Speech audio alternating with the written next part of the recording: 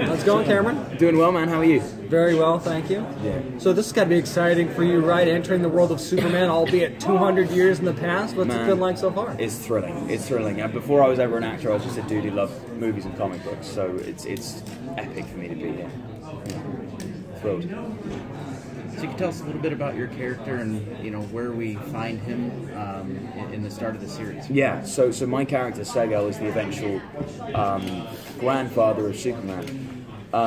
He is the scion of the once great House of El, that was once at the very top of Kryptonian society, and through no fault of his own, has been stripped of its rank and sent to the very bottom, and essentially is left for dead. So when we meet him, he's been growing up in a very, very harsh environment, and where he has to struggle to survive.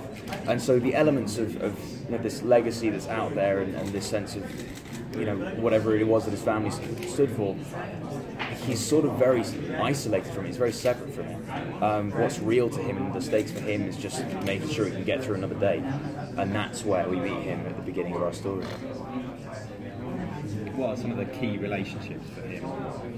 Some of the key relationships. So we in Krypton we have some incredible characters, and as well as other houses, and one of them is with Lighter Zod.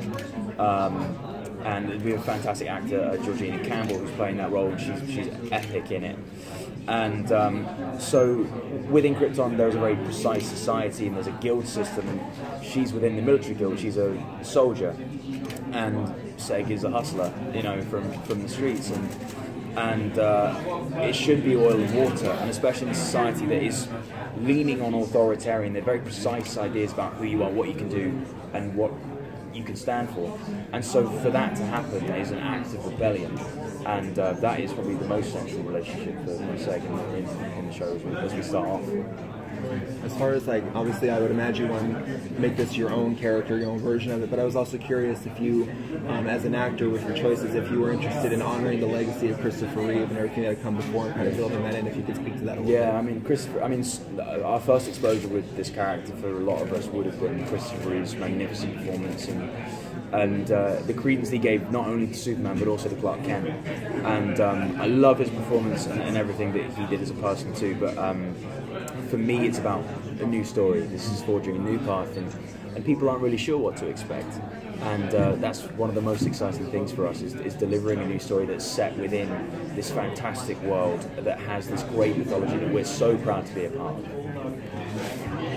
So have you watched all the movies, read the comics, so you're a huge fan of Yes. I mean, since I could read, I grew up in the time of the great animated series, so I watched Batman and Superman and JLU and Batman Beyond, and so I knew who these characters were. That was the time when nerd culture was starting to become pop culture.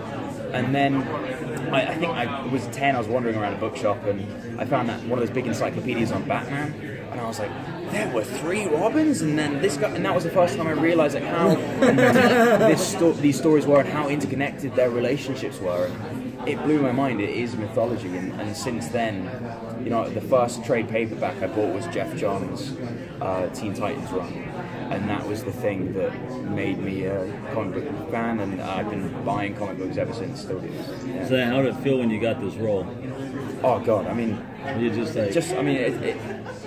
as an actor, I started out in London. I was doing stage, and aspired to do stage and indie films for the rest of my career. So this was something I never even dreamed of. It was so far off the radar for me, and I was just content to be a fan. So now that I'm a part of it, it's a dream. It doesn't feel real. I feel like I'm going to wake up any second.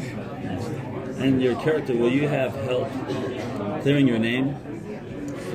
Yeah, so much of the story is how that S comes to mean what it means to us now,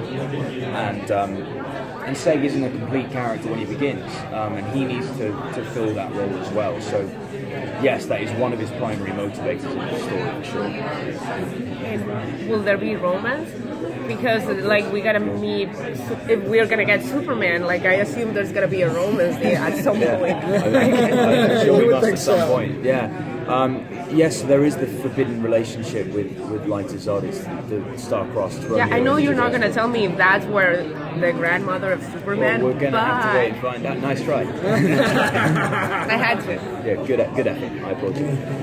I was also curious, is the show connected to the DC film universe, or is it a standalone separate thing? The thing is, DC is so great in letting people grow and develop their own paths, and we don't want to answer that question just yet, and we want to forge our own path.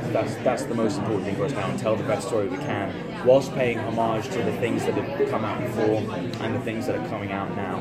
And I can tell you that there will be some incredible characters that you would be familiar with, who you might not expect to see on Krypton. Awesome. Yeah, we're looking forward to it. Great. Thank you. Thank you, Cameron. Thank you so much. Thank you. Cheers, guys.